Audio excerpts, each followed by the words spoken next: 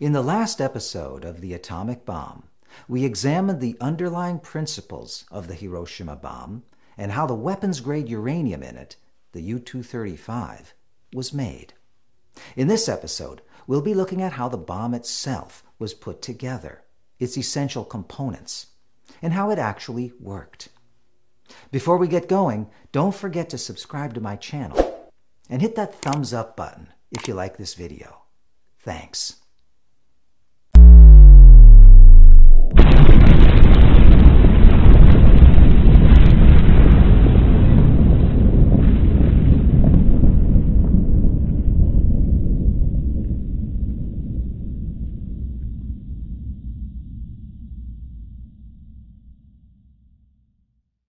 The Hiroshima atomic bomb was a gun-type bomb. It literally had a gun barrel inside it, 6 feet long. It worked, very simply, by firing a subcritical projectile of uranium-235 into a U-235 target to form a critical mass, to initiate a chain reaction and set off an explosion. The amount of uranium used totaled 141 pounds, or approximately 64 kilograms. This was all the weapons-grade uranium that the Manhattan Project had produced up to the summer of 1945. All of it went into this one bomb. The U-235 was cast into a total of 15 rings in 2 different sizes. The larger rings, 9 altogether, were 6 1/4 inches across and had a 4-inch hole in the middle. They were sandwiched together to form a cylinder. Length, 7 inches. Total weight, 85 pounds. This was the projectile. There was a tungsten carbide tamper attached to the back, which I'll explain about in a moment. The uranium rings and the tamper were all held together by an outer sheathing of copper. The whole thing would have looked like a big tin can. The smaller rings, 6 in total, were sandwiched together in the nose of the bomb to form the target. The 1-inch hole in them was to accommodate the post that they were bolted onto, that held them together. Length, 7 inches, the same as the projectile. Diameter, 4 inches, the same as the center hole in the projectile, so that the 2 masses would fit snugly together. Total weight, 56.5 pounds. All these rings, incidentally, varied in thickness. No 2 were exactly alike. This was because they were made piecemeal over many months as weapons-grade uranium was slowly accumulated. Let me just jump in here with a visual aid. Imagine the rear projectile fired down the gun barrel into the target to form a single mass of uranium, a supercritical mass. In that fraction of a microsecond before the bomb blew itself apart, that mass of uranium-235 would have been about the size of this can of coffee. And it would have weighed, again, 141 pounds, or about 64 kilograms. Okay, so now it's time to set this thing off. The whole idea of a gun-type bomb is that it brings 2 subcritical masses of uranium together to form a supercritical mass. Projectile, target, bring them together, boom. Bear in mind, though, that this has to be done fast. That's why a gun was used, to shoot the projectile at high speed into the target. The actual firing mechanism used cordite charges, which propelled the projectile down the barrel at just under 1,000 feet per second. It had to travel less than 6 feet, so it would have taken only about 7 milliseconds to reach the end of the gun barrel and mate with the target. Okay, so the projectile has reached the front of the gun barrel to mate with the target. A heavy anvil and a mass of forged steel, here, now stops it dead in its tracks. All this weight of steel in the bomb's nose is there to physically hold the uranium together. Not for long, of course, because a chain reaction now has started. An exponential release of energy is building up that in a microsecond, a millionth of a second, will blow the uranium and the bomb apart. Boom! The moment that happens, the chain reaction stops. It happens so fast that only a small fraction of the uranium has had a chance to fission, barely 1%. The rest is blasted out in every direction, scattered all across the sky, totally wasted. It never gets a chance to fission at all.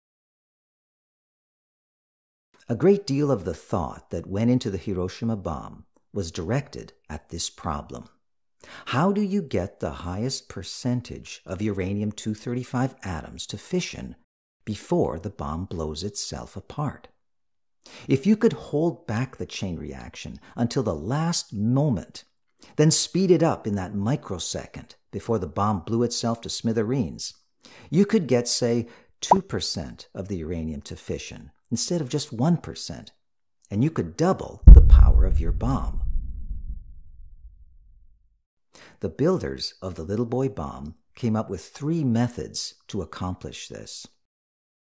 First, they coated the inner surface of the uranium rings in the projectile and the outer surface of the uranium target with a metal known as cadmium, which absorbs neutrons. This served to hold back the chain reaction when the projectile was fired into the target. By absorbing the initial burst of neutrons as the 2 pieces of uranium came together, it held back the chain reaction for just long enough for them to fully assemble, to fully mate into a critical mass. The second method involved little nubs of polonium and beryllium, barely the size of a peanut, that were attached to the back of the uranium projectile. Here. When the projectile was fired into the target, the impact caused the polonium and beryllium to smash together and react with each other, a reaction that released a burst of neutrons to add to the neutrons coming from the fissioning U-235. These nubs were called initiators because they helped initiate the chain reaction. They helped get it going and sped it up. Finally, the third method involved the tamper. It was made of tungsten carbide, extremely dense. When the projectile was fired into the target, the smaller tamper attached to its rear plugged the hole so that the supercritical uranium mass was completely enveloped. Its purpose was to reflect neutrons back into the uranium as the chain reaction gets going. They can't escape. The tamper bounces them back in, making the reaction faster and fiercer in that 1 microsecond before the explosion.